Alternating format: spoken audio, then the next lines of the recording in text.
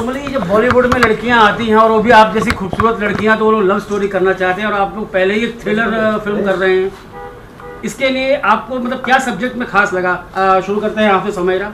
I think love story तो हर कोई कर लेता है, but a different topic like this where 3 girls are thinking about a spinster party, I don't think this has ever happened in Bollywood. This is the first time people are going to watch a spinster party. लड़कियां क्या करती है, क्योंकि हमेशा से एक रीति रिवाज है जो बैचलर्स पार्टी होती है, लड़के जाके मज़ा करके आते हैं। तो ये 3 लड़कियां बहुत मज़ा करने वाली हैं। I don't know if it's gonna be sex और it's gonna be Demons, you gonna watch it. आपने इसके पहले क्या किया है और अब ये फिल्म करते हुए कैसा लग रहा है?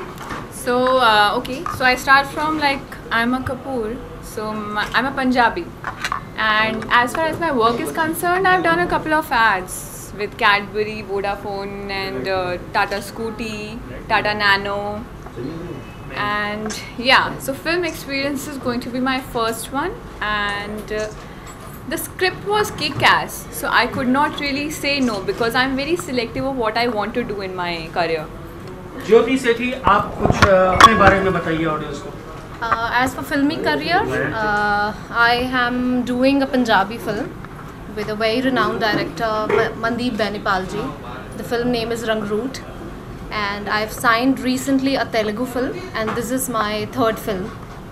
And I'm really looking forward to the release of this film, and I think supposedly ये पहली release होने वाली है।